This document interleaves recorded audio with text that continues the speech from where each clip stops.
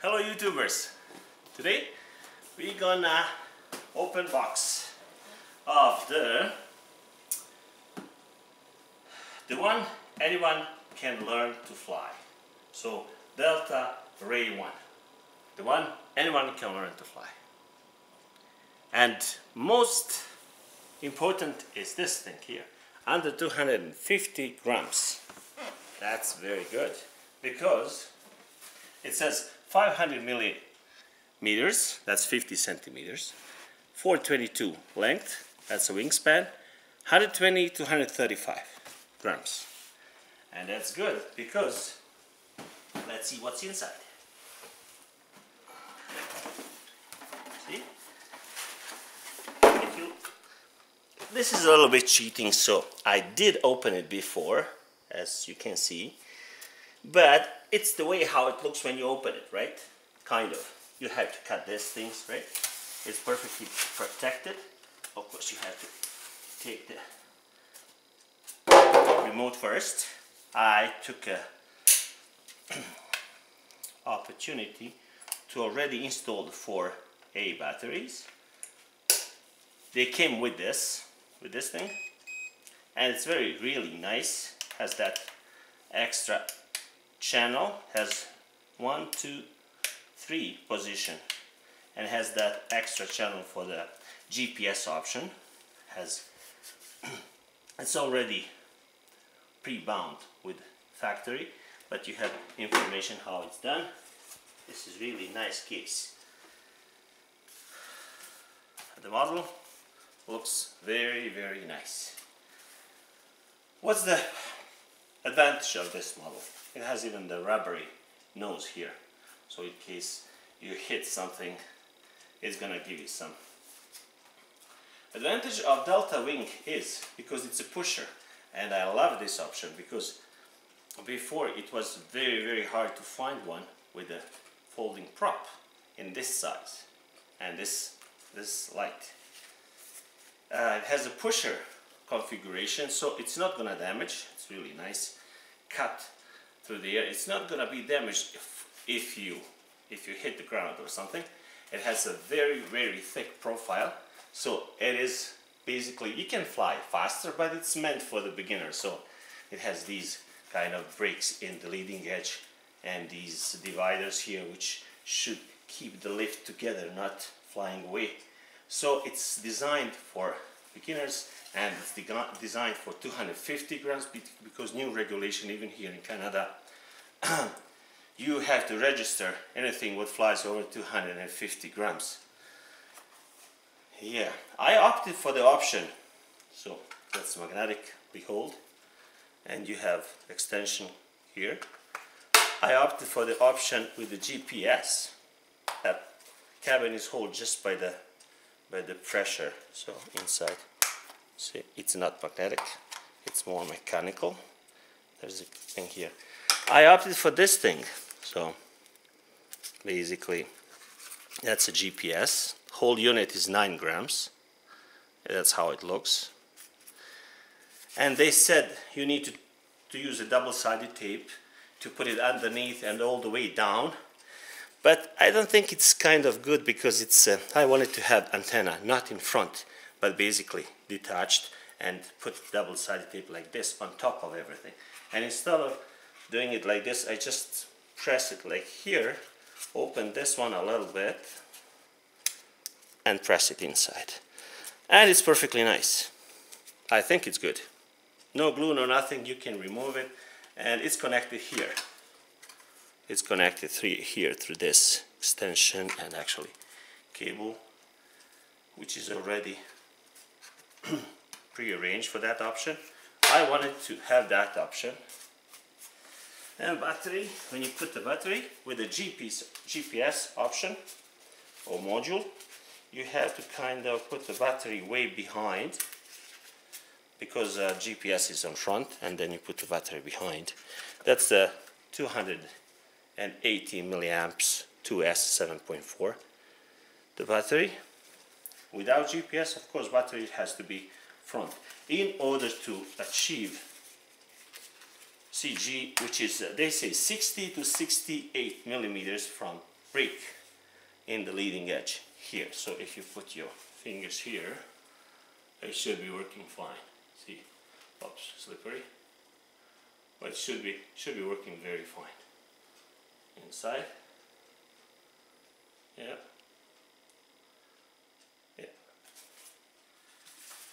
And it comes, this is a ready to fly version, comes with a charger,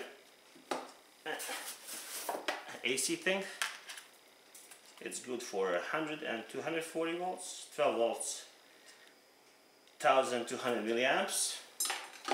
It's a nice charger if you don't have, so basically it comes with everything. With remote, with a plane, very light, very nice plane. 6-channel remote with a special button for the GPS if you choose that option. If not,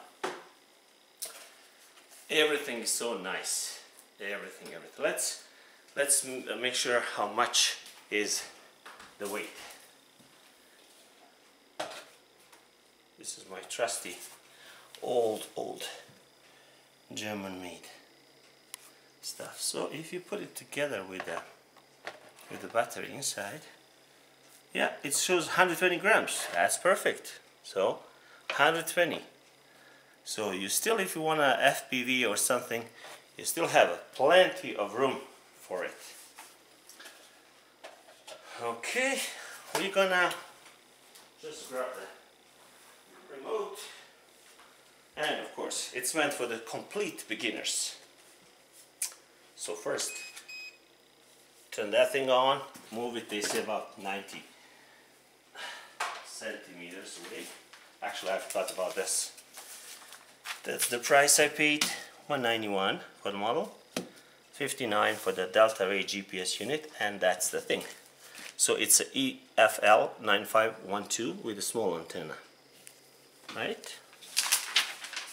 And of course, because I cheated already a little bit, on the bottom of the styrofoam thing there is a thick, in English, French, German, thick manual, and this is the most important page for me because I had the trouble when I first it was bound. I found the compass calibration trouble, because it's not really trouble, but if the ailerons go up and down, like when you go up, one down, after GPS lock, you have to calibrate it. So you put it like this, make 1 second full turn, and then make 90 degrees and do this twice, put it down, shut the transmitter off, wait 3 seconds, and then remove the battery.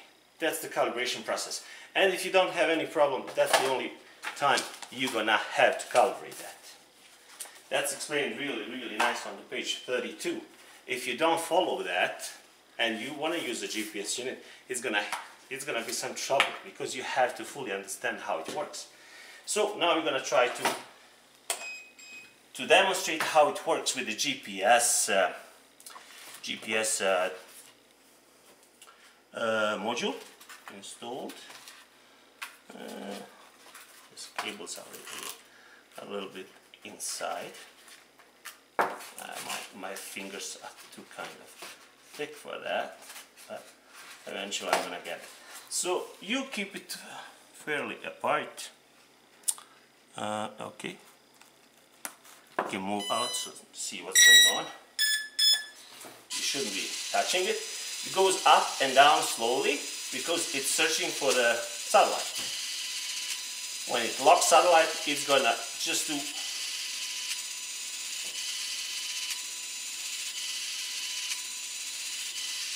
let's move it here.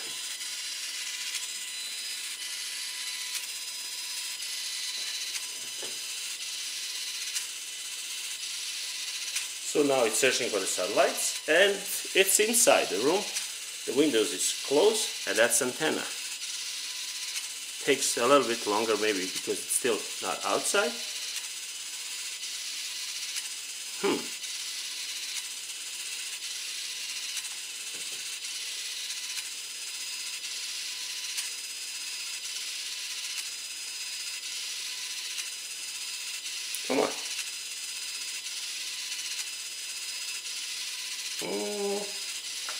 little bit longer. Oh, now maybe it started to initialize because now you see the light, red light blinking.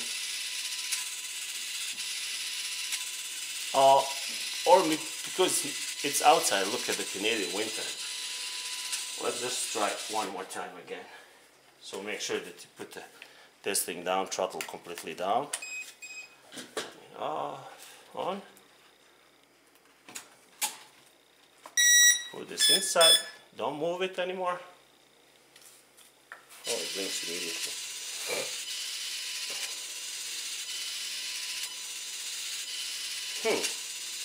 It did work before, because if it doesn't lock, right? If you start anything, it's not gonna work because it has to first lock the satellites.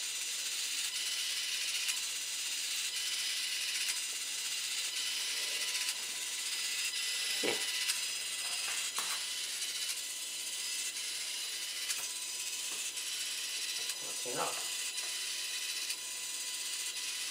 That's antenna.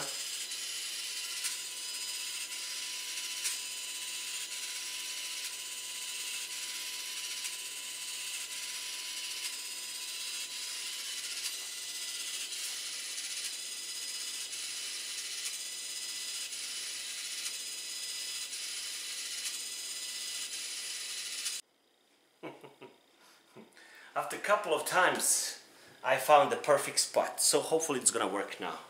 After a couple of unsuccessful tries, this is all the way down.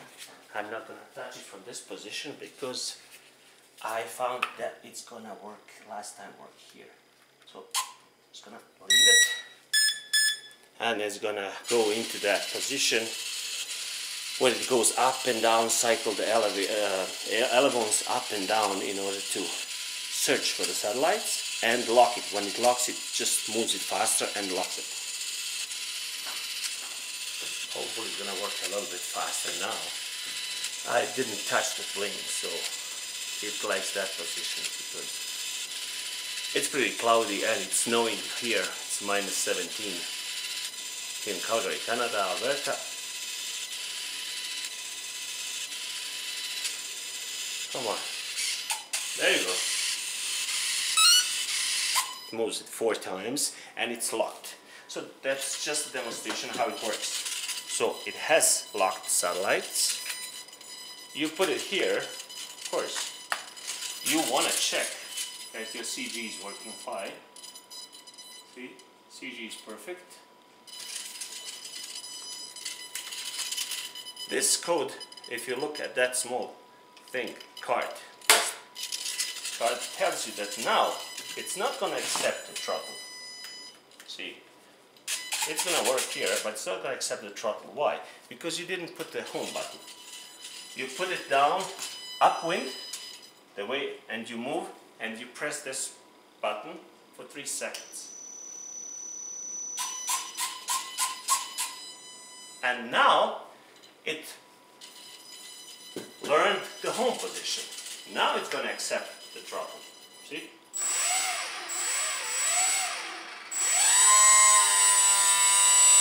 It's going to accept the throttle and it's going to accept the motion. Left, right, right, left, right, left, up, down, and throttle. And it has a nice stabilization. And you can start it in the beginner mode with a lot stabilization, with a little bit less stabilization here, and all the way like first one, beginner mode, it's the green. Second one, actually first one, but the second one is the green and red. And the red is when you don't have any stabilization. You have the AS3 stabilization, but it's not going to limit you any left or right, so you're going to do whatever you want to do. And of course you start like this, or you can start it like this, still away from your hand. I think I'm gonna just start it normally, like this. It's safer to hold it for wingtip and just go. And go. Right, left, up, down, up, down. One more thing, if you press here, it blinks, so it limits the throw to 70%, right? If you press this button all the way, it's solid. That means you have a full motion, you have 100% motion of the elbows. And of course, throttle. This is really nice, it's soft brake, so you need to have a brake, otherwise propeller will be spinning, and then in order to have a folding position. And after successful flight, of course you're going to remove the battery first, and then cut the power to the sender on German transmitter. I like it, I didn't fly it yet, but I'm just waiting for weather to cooperate better and nicer. But I love it, actually, I love it, I love it, I love it. This is the green card, so you can check. It's kind of plasticky, and that's it.